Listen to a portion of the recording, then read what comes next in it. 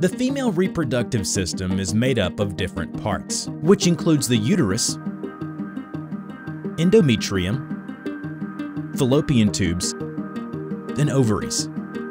During the menstruation cycle, each of these parts has a specific function. For example, inside each ovary there are thousands of follicles, which are cells with an immature egg. The egg is the female reproductive cell, preparing for ovulation. At the start of your cycle, the follicle-stimulating hormone stimulates a large number of follicles. As the follicles get stimulated, the immature egg inside them begins to grow, mature, and also produce estrogen. Estrogens then go into the bloodstream and send the signal to prepare the uterus for pregnancy. At this time, the endometrium, which is the inner part of the uterus, is covered with a thick and spongy layer. Day 7.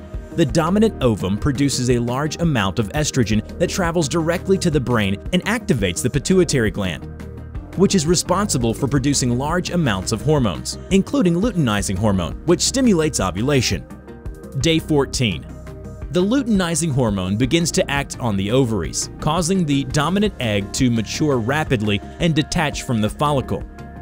Now one of the fallopian tubes surrounds the follicle, causing it to open completely and expel the egg. This is known as ovulation. At the end of the fallopian tube is the Fimbria, a set of cells that are responsible for collecting the recently expelled egg and transporting it to the entrance of the fallopian tube. Once here, by means of muscular contractions, the ovum is pushed towards the center of the uterus.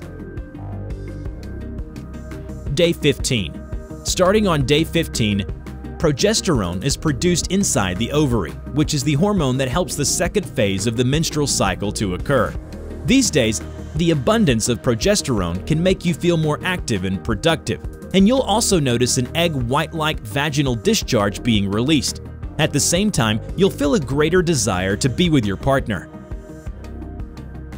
Towards the end of the cycle, the production of progesterone decreases drastically, and that is when the so-called premenstrual syndrome occurs, which can cause various symptoms such as mood swings, inflammation, pimples, fluid retention, colic, pain, and sensitivity in the chest, among other emotional and physical symptoms.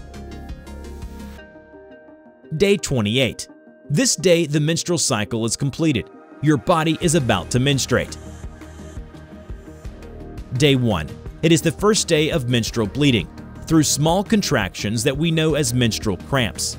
The ovule and the thick and spongy layer that had formed in the endometrium are discarded in the form of menstruation. And so the whole cycle begins again. This is the typical 28-day menstrual cycle. However, cycle length can vary from woman to woman. Menstruation is a natural process that represents the amazing capacity and strength of a woman. So, if you also know a woman that you feel proud of or feel proud to be one, like this video and share it on all your social networks.